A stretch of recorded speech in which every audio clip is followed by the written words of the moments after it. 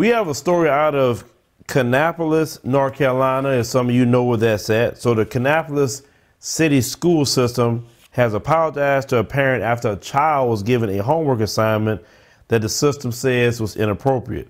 Now, the parent posted the assignment on social media. It was given out by a teacher at the Kannapolis Middle School.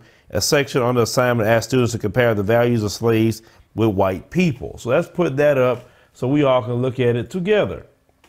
So as you can see, how many slaves would be needed to equal at least 4 white people? Now, the reason they're doing this, they're basing this off of the 3/5 compromise in the Constitution Convention of 1787, where 3 out of every 5 slaves in the United States were counted as people. Okay, so we're 3/5 of a human being. So all right, so that's the basis of this. How many slaves would you have if you equal 2 2/5 whites? Okay, how many slaves would be needed to equal 9 white people in counting the population? How many slaves would you need to equal 2 white people in counting the population? And number 10, how many slaves would you have if you equal 1 4/5 whites? So as you can see, last night, as I'm speaking with my lady, he said, she tells me about the assignment that her friend's son received. He's talking about the middle school. He said, again, public schools are nothing but white supremacy. I'm not arguing there. There's no argument from me. I mean, these people are obsessed with slavery, obsessed with the plantation. They won't stop talking about that situation at all.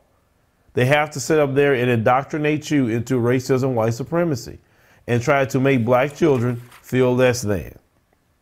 Over and over and over again. Like, once again, I've been doing these stories for years. I'm gonna keep saying that. And every day, every time, it don't matter what part of the country. Now, this is North Carolina. You know, another time it'll be Oklahoma, Texas. It'll be California. It's all over the place. It's so many stories that I can remember with these schools. California, the teachers had a noose and they said it's a joke. Things like that. Children, they messing with their hair. You got these homework assignments. You know, the previous, video that I done on African Diaspora News Channel that we reported today, asking students to set your price for a slave. This is what these people do. But once again, because I'm gonna start laying more challenges to the Captain Black America person. What are you doing about this? What are you doing about this abuse to our children? What are you doing about it? Because you're not doing nothing for what I'm seeing, but just attacking other black people. Black people that's trying to do some things, move around.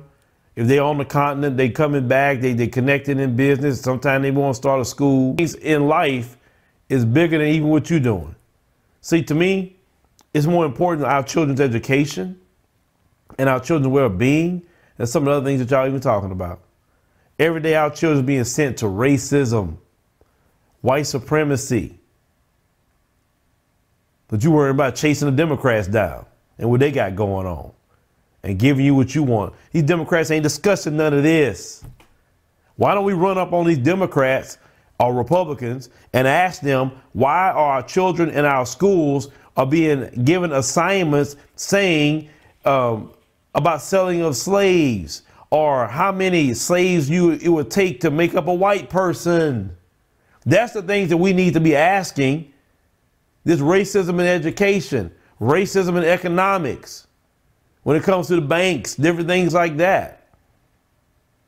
Selling of cars, jacking up the interest rates on black people, jacking up the prices.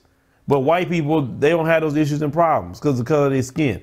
It's so many different things. That's why it gets me frustrated with some people in a direction they go on, and then they want to attack you, act like they know something. I can't stand what I call smart, dumb, I would like to say another word, people. Can't stand them. You're so smart, you think you know everything, but you don't know nothing. You're just spinning the hamster wheel. You're moving and it ain't going nowhere. While our children are getting these kind of homework assignments.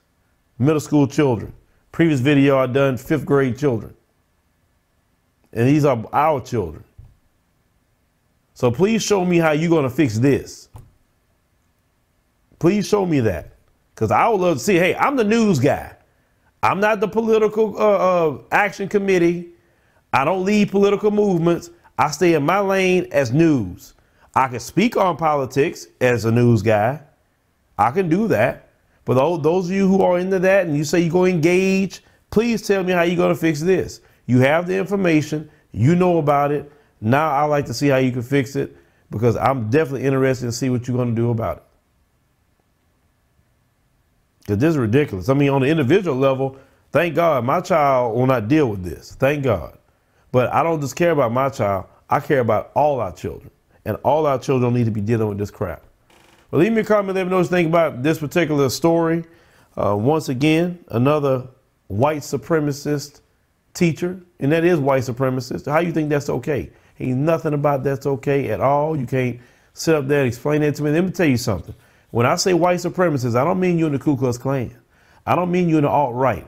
I don't even mean you a neo-Nazi. That's a white supremacist extremist to me, those people. A white supremacist is anyone that believes in the control and domination of white people on all the 9 areas of activity as described by Neely Fuller. That is a white supremacist. And the white supremacists I'm talking about don't wear no robes, don't wear anything. And they feel this is okay. This is so sickening to me, especially messing with children of all people to mess with.